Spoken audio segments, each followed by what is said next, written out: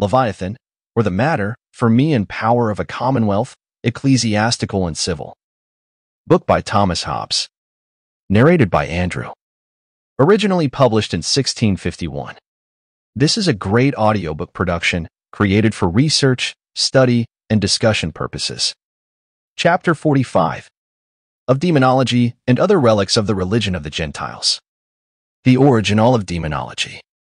The impression made on the organs of sight by look-eyed bodies, either in one direct line or in many lines, reflected from opaque or refracted in the passage through diaphanous bodies.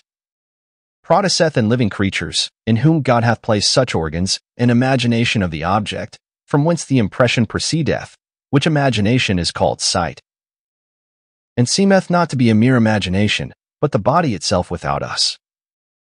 In the same manner, as when a man violently presseth his eye, there appears to him a light without, and before him, which no man perceiveth but himself.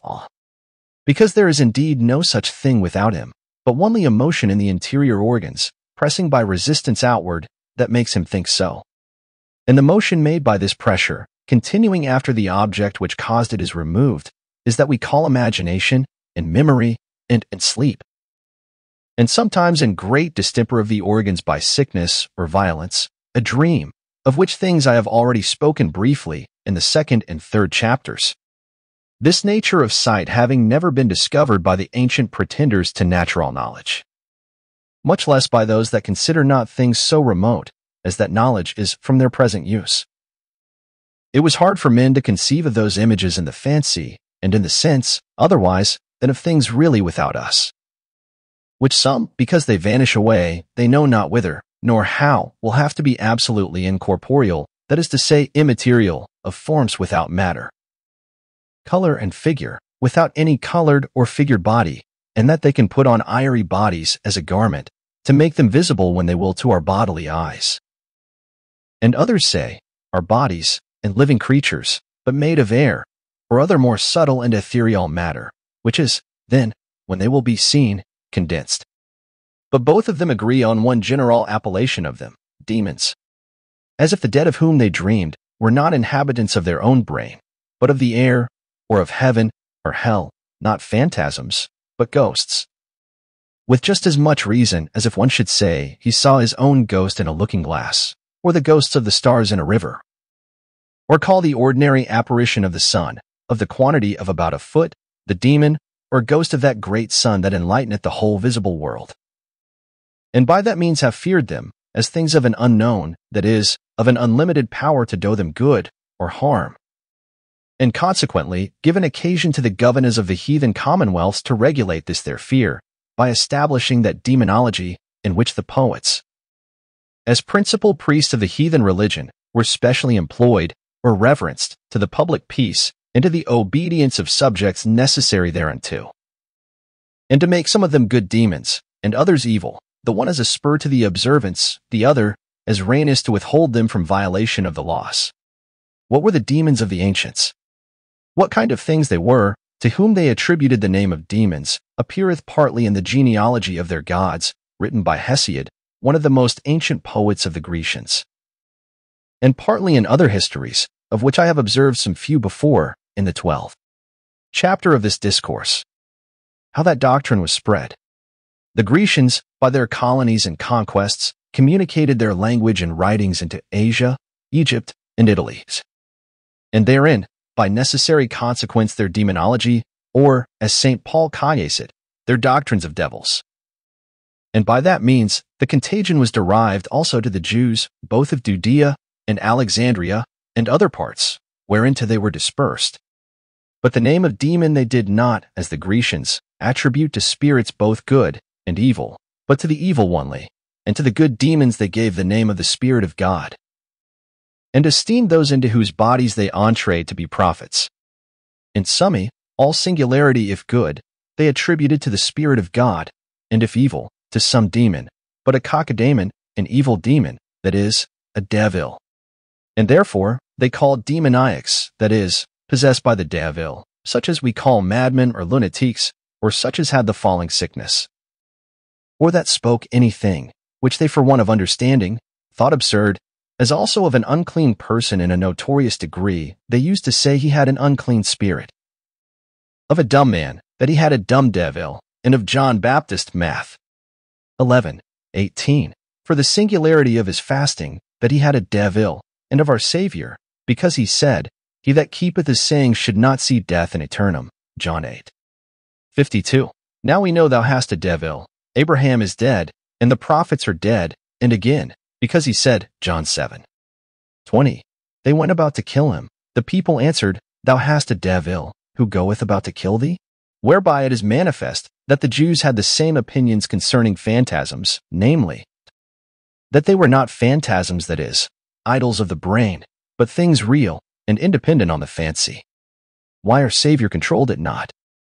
Which doctrine, if it be not true, why may some say, did not our Savior contradict it, and teach the contrary? Nay, why does he use on diverse occasions such forms of speech as seem to confirm it? To this I answer, that first, where Christ saith, A spirit hath not flesh and bone, though he shew that there be spirits, yet he denies not that they are bodies. And where St. Paul saith, We shall rise spiritual bodies, he acknowledgeth the nature of spirits, but that they are bodily spirits, which is not difficult to understand. For air and many other things are bodies, though not flesh and bone, or any other gross body, to be discerned by the eye. But when our Savior speaketh to the devil, and commandeth him to go out of a man, if by the devil be meant a disease, as phrenesy, or lunacy, or a corporeal spirit, is not the speech improper. Can diseases here? Or can there be a corporeal spirit in a body of flesh and bone, full already of vital and animal spirits? Are there not therefore spirits, that neither have bodies, nor are mere imaginations? To the first I answer, that the addressing of our Saviour's command to the madness, or lunacy he cureth, is no more improper, than was his rebuking of the fever, or of the wind, and sea. For neither do these hear, or then was the command of God, to the light, to the firmament, to the sun, and stars, when he commanded them to be. For they could not hear before they had a being. But those speeches are not improper, because they signify the power of God's word. No more therefore is it improper to command madness, or lunacy, under the appellation of devils, by which they were then commonly understood, to depart out of a man's body. To the second, concerning their being incorporeal, I have not yet observed any place of Scripture, from whence it can be gathered, that any man was ever possessed with any other corporeal spirit, but that of his own, by which his body is naturally moved. The Scriptures do not teach that spirits are incorporeal. Our Savior, immediately after the Holy Ghost descended upon him in the form of a dove, is said by St. Matthew chapter 4:1, to have been led up by the Spirit into the wilderness, and the same is recited, Luke 4:1.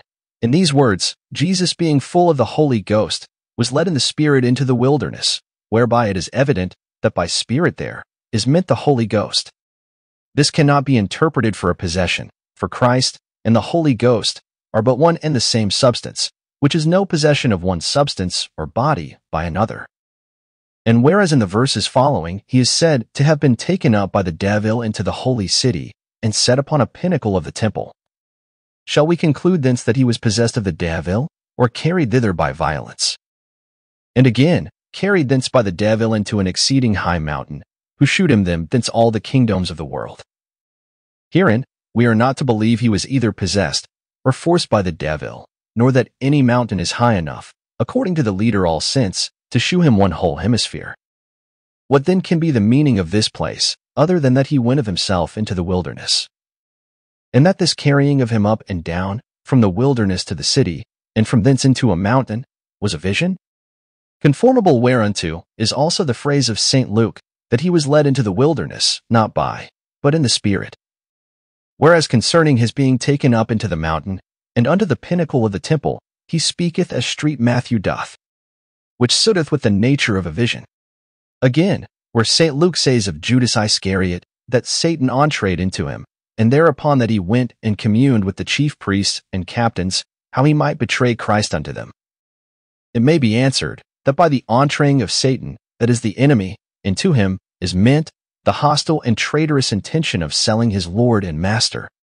For as by the Holy Ghost is frequently in Scripture understood, the graces and good inclinations given by the Holy Ghost, So by the entreing of Satan may be understood the wicked cogitations and designs of the adversaries of Christ and his disciples.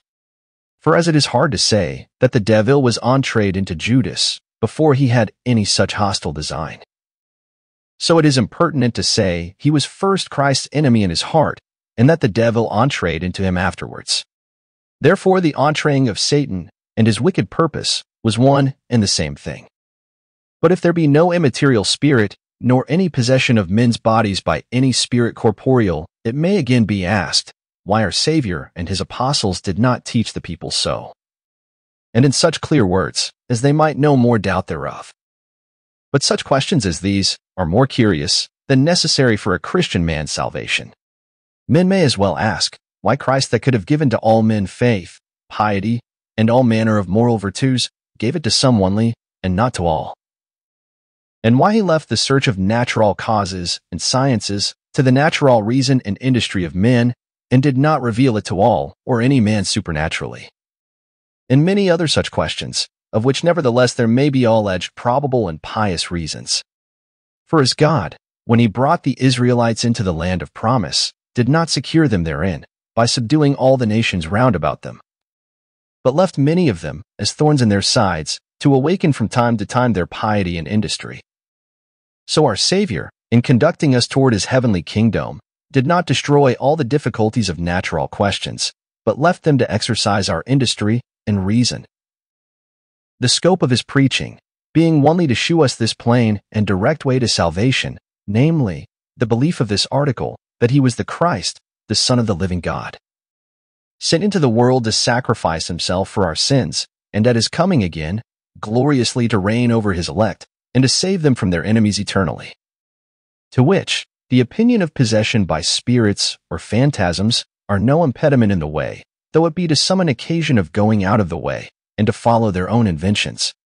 If we require of the Scripture an account of all questions, which may be raised to trouble us in the performance of God's commands, we may as well complain of Moses for not having set down the time of the creation of such spirits, as well as of the creation of the earth and sea, and of men and beasts. To conclude, I find in Scripture that there be angels and spirits, good and evil, but not that they are incorporeal, as are the apparitions men see in the dark, or in a dream or vision, which the Latines call spectra and took for demons. And I find that there are spirits corporeal, though subtle and invisible winky face, but not that any man's body was possessed or inhabited by them. And that the bodies of the saints shall be such, namely, spiritual bodies, as St. Paul calls them. The power of casting out devils, not the same it was in the primitive church. Nevertheless, the contrary doctrine, namely, that there be incorporeal spirits, hath hitherto so prevailed in the church that the use of exorcism, that is to say, of ejection of devils by conjuration, is thereupon built, and, though rarely and faintly practiced, is not yet totally given over. That there were many demoniacs in the primitive church, and few madmen, and other such singular diseases. Whereas in these times we hear of, and see many madmen, and few demoniacs, proceeds not from the change of nature, but of names. But how it comes to pass, that whereas heretofore the apostles, and after them for a time, the pastors of the church, did cure those singular diseases, which now they are not seen to do.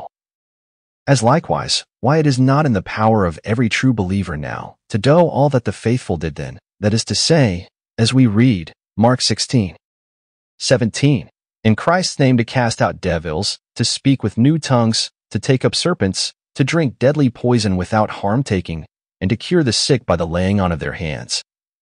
And all this without other words, but in the name of Jesus, is another question. And it is probable that those extraordinary gifts were given to the church for no longer a time than men trusted wholly to Christ, and looked for their felicity only in his kingdom to come. And consequently, that when they sought authority and riches, and trusted to their own subtlety for a kingdom of this world, these supernatural gifts of God were again taken from them. Another relic of gentilism, worshipping images, left in the church, not brought into it. Another relic of gentilism is the worship of images, neither instituted by Moses in the Old, nor by Christ in the New Testament, nor yet brought in from the Gentiles, but left amongst them, after they had given their names to Christ.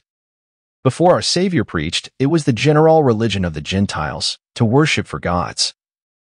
Those appearances that remain in the brain from the impression of external bodies upon the organs of their senses, which are commonly called ideas, idols, phantasms, conceits, as being representations of those external bodies which cause them and have nothing in them of reality, no more than there is in the things that seem to stand before us in a dream. And this is the reason why St. Paul says, "We know that an idol is nothing, not that he thought that an image of metal, stone, or wood was nothing, but that the thing which they honored or feared in the image and held for a god was a mere figment, without place, habitation, motion, or existence, but in the motions of the brain. And the worship of these with divine honor is that which is in the Scripture called idolatry and rebellion against God. For God being king of the Jews, and his lieutenant being first Moses, and afterward the high priest. If the people had been permitted to worship and pray to images, which are representations of their own fancies, they had had no farther dependence on the true God, of whom there can be no similitude, nor on his prime ministers, Moses and the high priests. But every man had governed himself according to his own appetite, to the utter aversion of the Commonwealth and their own destruction for want of union. And therefore the first law of God was, they should not take for gods, alienos dies, that is, the gods of other nations, but that only true God, who vouchsafed to commune with Moses, and by him to give them laws and directions for their peace and for their salvation from their enemies. And the second was, that they should not make to themselves any image to worship, of their own invention. For it is the same deposing of a king to submit to another king, whether he be set up by a neighbor nation or by ourselves. Answer to certain seeming texts for images. The places of Scripture pretended to countenance the setting up of images, to worship them, or to set them up at all in the places where God is worshipped, are first, two examples. One of the cherubims over the ark of God, the other of the brazen serpent. Secondly, some texts whereby we are commanded to worship certain creatures for their relation to God, as to worship his footstool. And lastly, some other texts, by which is authorized a religious honoring of holy things. But before I examine the force of those places, to prove that which is pretended, I must first explain what is to be understood by worshipping, and what by images and idols. What is worship? I have already shown in the 20th chapter of this discourse that to honor is to value highly the power of any person, and that such value is measured by our comparing him with others. But because there is nothing to be compared with God in power, we honor him not but dishonor him by any value less than infinite. And thus honor is properly of its own nature, secret, and internal in the heart. But the inward thoughts of men, which appear outwardly in their words and actions, are the signs of our honoring, and these go by the name of worship, in Latine, cultus. Therefore, to pray to swear by, to obey, to be diligent, and officious in serving. In summa, all words and actions that betoken fear to offend, or desire to please, is worship, whether those words and actions be sincere or feigned. And because they appear as signs of honoring, are ordinarily also called honor. Distinction between divine and civil worship. The worship we exhibit to those we esteem to be but men, as to kings and men in authority, is civil worship. But the worship we exhibit to that which we think to be God, whatsoever the words, ceremonies, gestures, or other actions be, is divine worship. To fall prostrate before a king, and him that thinks him but a man, is but civil worship. And he that but putteth off his hat in the church, for this cause, that he think that the house of God, worshipped with divine worship. They that seek the distinction of divine and civil worship, not in the intention of the worshipper, but in the words delia and latria, deceive themselves. For whereas there be two sorts of servants, that sort, which is of those that are absolutely in the power of their masters, as slaves taken in war, and their issue, whose bodies are not in their own power, their lives depending on the will of their masters, in such manner as to forfeit them upon the least disobedience, and that are bought and sold as beasts, were called diloi, that is properly slaves, and their service, delia. The other, which is of those that serve for hire, or in hope of benefit from their masters, voluntarily, are called dides, that is, domestique servants, to whose service the masters have no further right than is contained in the covenants made betwixt them. These two kinds of servants have thus much common to them both, that their labor is appointed them by another, whether as a slave or a voluntary servant.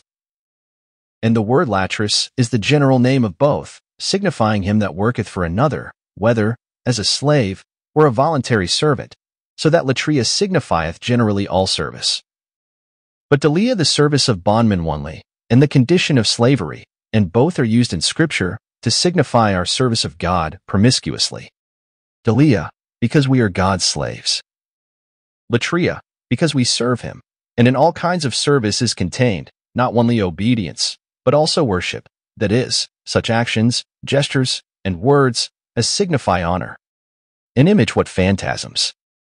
An image, in the most strict signification of the word, is the resemblance of something visible, in which since the fantastical forms, apparitions, or seemings of visible bodies to the sight are only images, such as are the shoe of a man, or other thing in the water, by reflection, or refraction, or of the sun, or stars by direct vision in the air, which are nothing real in the things seen, nor in the place where they seem to be, nor are their magnitudes and figures the same with that of the object, but changeable by the variation of the organs of sight, or by glasses, and are present oftentimes in our imagination, and in our dreams, when the object is absent, or changed into other colors and shapes, as things that depend only upon the fancy.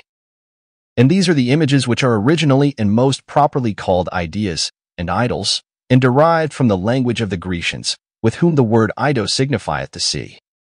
They are also called phantasms, which is in the same language, apparitions. And from these images it is that one of the faculties of man's nature is called the imagination. And from hence it is manifest that there neither is nor can be any image made of a thing invisible. It is also evident that there can be no image of a thing infinite, for all the images and phantasms that are made by the impression of things visible are figured. But figure is a quantity every way determined, and therefore there can be no image of God, nor of the soul of man, nor of spirits, but only of bodies visible, that is, bodies that have light in themselves, or are by such enlightened. Fictions, material images. And whereas a man can fancy shapes he never saw, making up a figure out of the parts of divers creatures, as the poets make their centaurs, chimeras, and other monsters never seen, so can he also give matter to those shapes, and make them in wood, clay, or metal. And these are also called images, not for the resemblance of any corporeal thing, but for the resemblance of some fantastical inhabitants of the brain of the maker. But in these idols, as they are originally in the brain, and as they are painted, carved, molded, or molten in matter, there is a similitude of the one to the other, for which the material body made by art may be said to be the image of the fantastical idol made by nature. But in a larger use of the word image is contained also any representation of one thing by another. So an earthly sovereign may be called the image of God, and an inferior magistrate the image of an earthly sovereign. And many times in the idolatry of the Gentiles there was little regard to the similitude of their material idol to the idol in their fancy, and yet it was called the image of it. For a stone unhewn has been set up for Neptune, and divers other shapes far different from the shapes they conceived of their gods. And at this day we see many images of the Virgin Mary and other saints, unlike one another, and without correspondence to any one man's fancy, and yet serve well enough for the purpose they were erected for, which was no more but by the names only, to represent the persons mentioned in the history, to which every man applieth a min-all image of his own making or none at all. And thus an image in the largest sense is either the resemblance or the representation of something visible, or both together, as it happeneth for the most part. But the name of idol is extended yet further in Scripture, to signify also the sun, or a star, or any other creature, visible or invisible, when they are worshipped for gods. Idolatry what? Having shown what is worship, and what an image, I will now put them together, and examine what that idolatry is, which is forbidden in the second commandment, and other places of the Scripture. To worship an image is voluntarily to do those external acts, which are signs of honoring either the matter of the image, which is wood, stone, or metal, or some other visible creature, or the phantasm of the brain, for the resemblance, or representation whereof, the matter was formed and figured, or both together, as one animate body, composed of the matter and the phantasm, as of a body and soul, to be uncovered before a man of power and authority, or before the throne of a prince, or in such other places as he ordaineth to that purpose in his absence, is to worship that man or prince with civil worship, as being a signa, not of honoring the stool or place, but the person, and is not idolatry. But if he that doth it should suppose the soul of the prince to be in the stool, or should present a petition to the stool, it were divine worship and idolatry.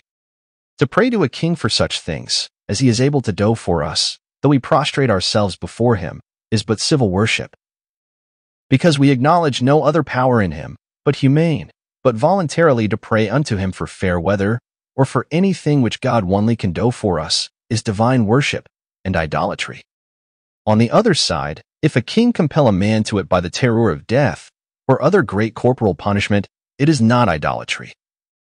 For the worship which the sovereign commandeth to be done unto himself by the terror of his laws is not a sign that he that obeyeth him does inwardly honor him as a god, but that he is desirous to save himself from death, or from a miserable life, and that which is not a sign of eternal honor is no worship, and therefore no idolatry.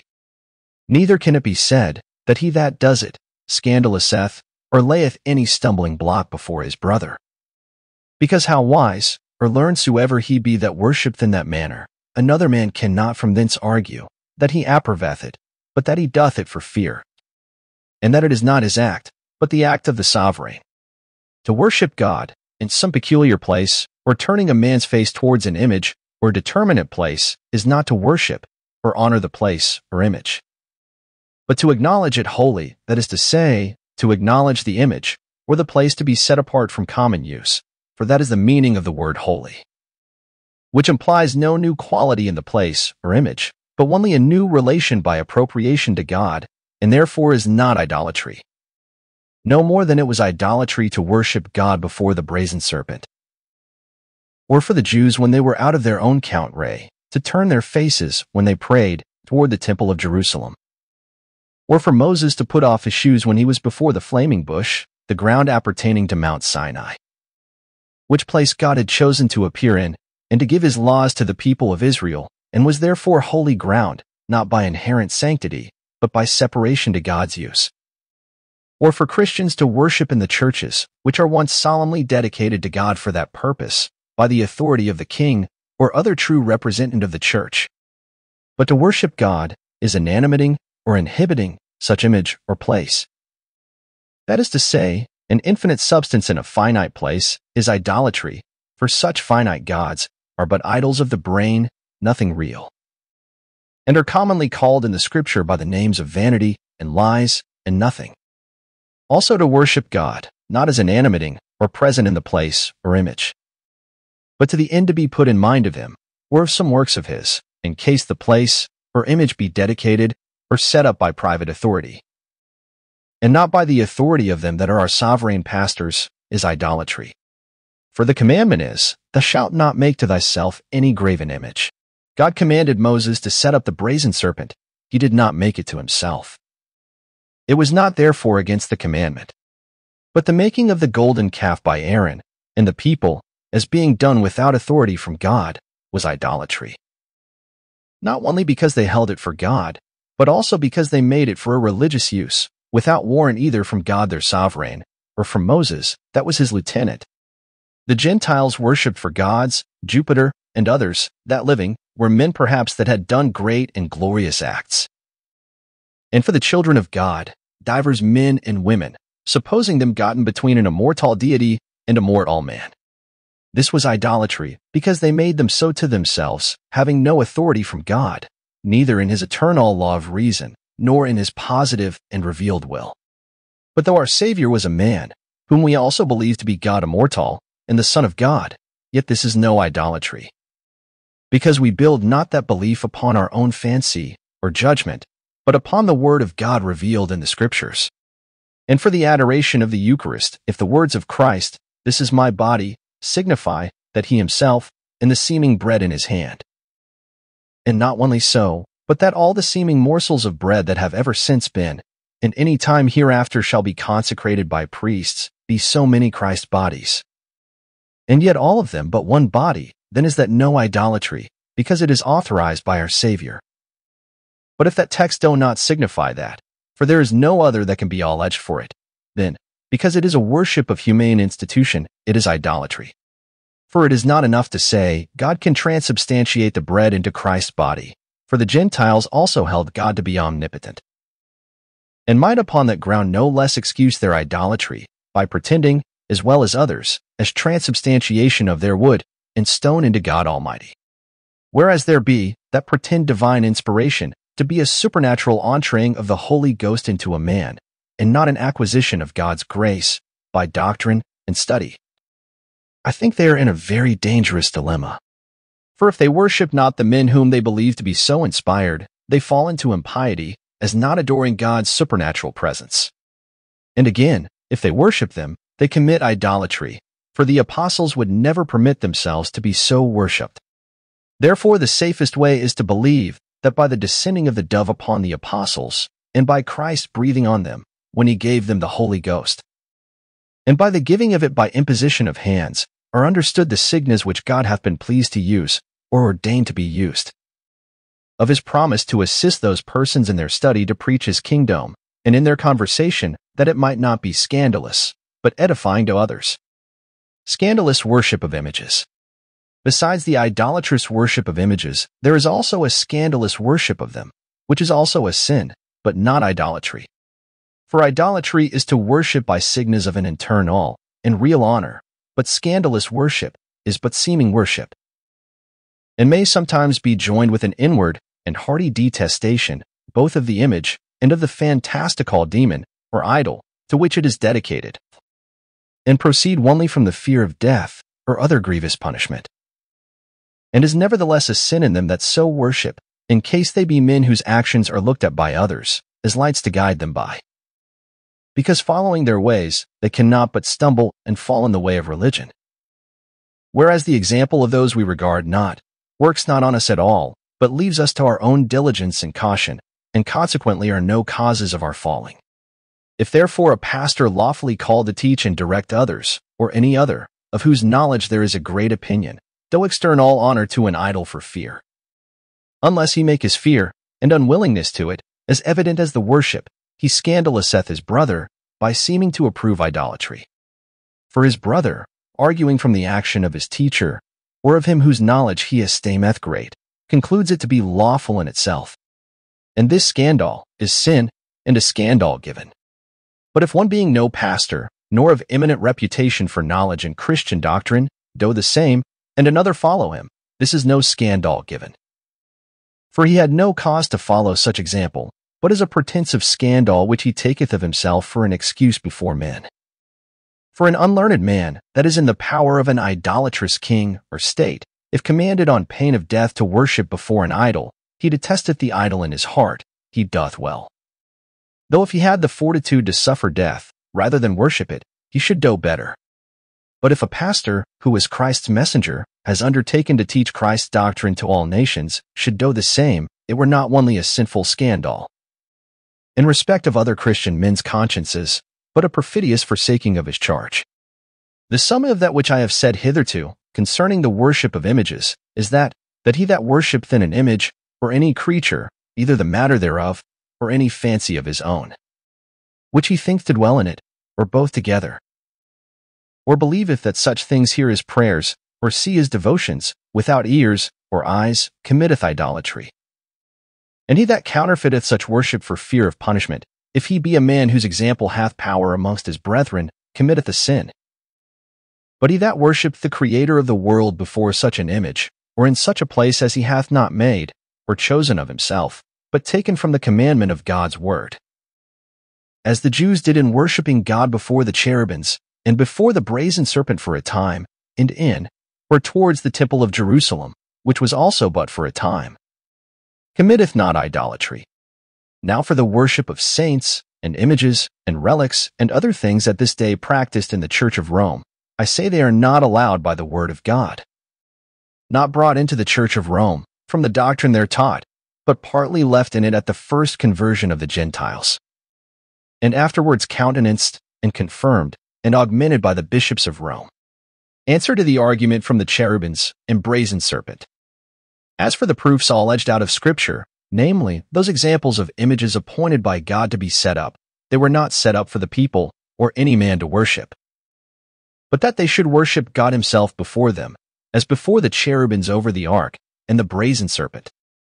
For we read not that the priest or any other did worship the cherubims. But contrarily we read, 2 Kings 18.4, that Hezekiah brake in pieces the brazen serpent which Moses had set up, because the people burnt incense to it. Besides, those examples are not put for our imitation, that we also should set up images, under pretense of worshipping God before them. Because the words of the second commandment, thou shalt not make to thyself any graven image, etc., distinguish between the images that God commanded to be set up, and those which we set up to ourselves. And therefore from the cherubims or brazen serpent to the images of man's devising, and from the worship commanded by God to the will worship of men, the argument is not good. This also is to be considered, that as Hezekiah brake in pieces the brazen serpent, because the Jews did worship it, to the end they should do so no more. So also Christian sovereigns ought to break down the images which their subjects have been accustomed to worship, that there be no more occasion of such idolatry. For at this day, the ignorant people, where images are worshipped, do really believe there is a divine power in the images, and are told by their pastors that some of them have spoken, and have bled, and that miracles have been done by them, which they apprehend as done by the saint, which they think either is the image itself, or in it. The Israelites, when they worshipped the calf, did think they worshipped the God that brought them out of Egypt. And yet it was idolatry, because they thought the calf either was that God, or had him in his belly. And though some man may think it impossible for people to be so stupid as to think the image to be God, or a saint, or to worship it in that notion, yet it is manifest in Scripture to the contrary. Where when the golden calf was made, the people said, Exodus 32:2, These are thy gods, O Israel, and where the images of Laban Gen 31.30 are called as gods. And we see daily by experience in all sorts of people, that such men as study nothing but their food and ease, are content to believe any absurdity, rather than to trouble themselves to examine it, holding their faith as it were by entail unalienable, except by an express and new law. Painting of fancies no idolatry, abusing them to religious worship is. But they infer from some other places that it is lawful to paint angels, and also God himself, as from God's walking in the garden, from Jacob seeing God at the top of the ladder, and from other visions and dreams. But visions and dreams, whether natural or supernatural, are but phantasms. And he that painteth an image of any of them mocketh not an image of God, but of his own phantasm, which is making of an idol. I say not that to draw a picture after a fancy is a sin, but when it is drawn, to hold it for a representation of God is against the second commandment, and can be of no use, but to worship.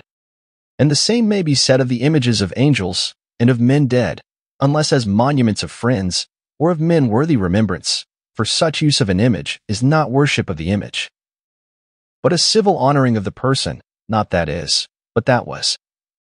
But when it is done to the image which we make of a saint, for no other reason, but that we think he heareth our prayers, and is pleased with the honor we do him, when dead, and without sense, we attribute to him more than humane power, and therefore it is idolatry. Seeing therefore there is no authority, neither in the law of Moses, nor in the gospel, for the religious worship of images, or other representations of God, which men set up to themselves, or for the worship of the image of any creature in heaven, or earth, or under the earth. And whereas Christian kings, who are living representatives of God, are not to be worshipped by their subjects, by any act that signifieth a greater esteem of his power than the nature of mortal man is capable of, it cannot be imagined that the religious worship now in use was brought into the church by misunderstanding of the Scripture. It resteth therefore that it was left in it, by not destroying the images themselves, in the conversion of the Gentiles that worship them. How idolatry was left in the church. The cause whereof was the immoderate esteem and prices set upon the workmanship of them, which made the owners, though converted, from worshipping them as they had done religiously for demons, to retain them still in their houses, upon pretense of doing it in the honor of Christ, of the Virgin Mary, and of the apostles, and other the pastors of the primitive church. as being easy, by giving them new names, to make that an image of the Virgin Mary and of her Son our Savior, which before perhaps was called the image of Venus and Cupid. And so of a Jupiter to make a Barnabas, and of Mercury a Paul, and the like. And as worldly ambition creeping by degrees into the pastors drew them to an endeavor of pleasing the new-made Christians, and also to a liking of this kind of honor, which they also might hope for after their decease, as well as those that had already gained it. So the worshipping of the images of Christ and his apostles grow more and more idolatrous. Save that somewhat after the time of Constantine, divers emperors and bishops and general councils observed and opposed the unlawfulness thereof, but too late, or too weakly. Canonizing of saints. The canonizing of saints is another relic of Gentilism.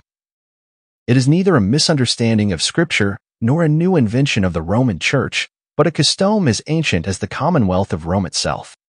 The first that ever was canonized at Rome was Romulus, and that upon the narration of Julius Proculus, that swore before the Senate, he spake with him after his death, and was assured by him.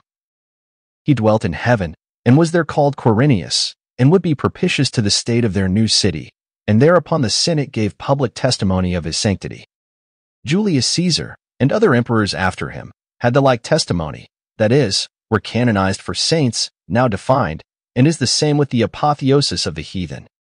The name of Pontifex. It is also from the Roman heathen that the popes have received the name and power of Pontifex Maximus. This was the name of him that in the ancient Commonwealth of Rome had the supreme authority under the Senate and people of regulating all ceremonies and doctrines concerning their religion. And when Augustus Caesar changed the state into a monarchy, he took to himself no more but this office, and that of tribune of the people, that is to say, the supreme power both in state and religion. Winky Face and the succeeding emperors enjoyed the same. But when the Emperor Constantine lived, who was the first that professed and authorized Christian religion, it was consonant to his profession to cause religion to be regulated under his authority by the Bishop of Rome, though it do not appear they had so soon the name of Pontifex, but rather that the succeeding bishops took it of themselves, to countenance the power they exercised over the bishops of the Roman provinces. For it is not any privilege of St. Peter, but the privilege of the city of Rome, which the emperors were always willing to uphold, that gave them such authority over other bishops. As may be evidently seen by that the Bishop of Constantinople, when the emperor made that city the seat of the empire, pretended to be equal to the Bishop of Rome. Though at last, not without contention, the Pope carried it, and became the Pontifex Maximus, but in right only of the emperor, and not without the bounds of the empire. Nor anywhere, after the emperor had lost his power in Rome, though it were the Pope himself that took his power from him. From whence we may by the way observe that there is no place for the superiority of the Pope over other bishops, except in the territories whereof he is himself the civil sovereign. And where the emperor having sovereign power civil, hath expressly chosen the Pope for the chief pastor under himself of his Christian subjects. Procession of images. The carrying about of images and procession is another relic of the religion of the Greeks and Romans. For they also carried their idols from place to place, in a kind of chariot, which was peculiarly dedicated to that use, which the Latines called thensa and vehiculum deorum. And the image was placed in a frame, or shrine, which they called furculum, and that which they called pompa is the same that now is named procession. According whereunto, amongst the divine honors which were given to Julius Caesar by the Senate, this was one, that in the pompa, or procession, at the Circean Games, he should have then sam and furculum, a sacred chariot, and a shrine, which was as much as to be carried up and down as a god, just as at this day the popes are carried by Switzers under a canopy. Wax candles and torches lighted. To these processions also belonged the bearing of burning torches and candles before the images of the gods, both amongst the Greeks and Romans. For afterwards the emperors of Rome received the same honor. As we read of Caligula, that at his reception to the empire, he was carried from Misenum to Rome, in the midst of a throng of people, the ways beset with altars, and beasts for sacrifice, and burning torches, and of Caracalla that was received into Alexandria with incense, and with casting of flowers, and deduciis, that is, with torches. For datakoi were they that amongst the Greeks carried torches lighted in the processions of their gods. And in process of time, the devout, but ignorant people, did many times honor their bishops with the like pomp of wax candles, in the images of our Savior and the saints, constantly. In the church itself, and thus came in the use of wax candles, and was also established by some of the ancient councils. The heathens had also their aqua lustralis, that is to say, holy water. The Church of Rome imitates them also in their holy days. They had their bacchanalia, and we have our wakes, answering to them, they their saturnalia, and we our carnivals, and Shrove Tuesday's liberty of servants, they their procession of Priapus. We are fetching in, erection, and dancing about maypoles, and dancing is one kind of worship. They had their procession called Ambarvalia. And we are procession about the fields in the rogation week. Nor do I think that these are all the ceremonies that have been left in the church from the first conversion of the Gentiles, but they are all that I can for the present call to mind. And if a man would observe that which is delivered in the histories concerning the religious rites of the Greeks and Romanes, I doubt not but he might find many more of these old empty bottles of gentilism, which the doctors of the Roman Church, either by negligence or ambition, have filled up again with the new wine of Christianity that will not fail in time to break them. For more audiobook like this, hit the subscribe button and click on the notification bell so you get notified when we post a new audiobook. Thanks for listening.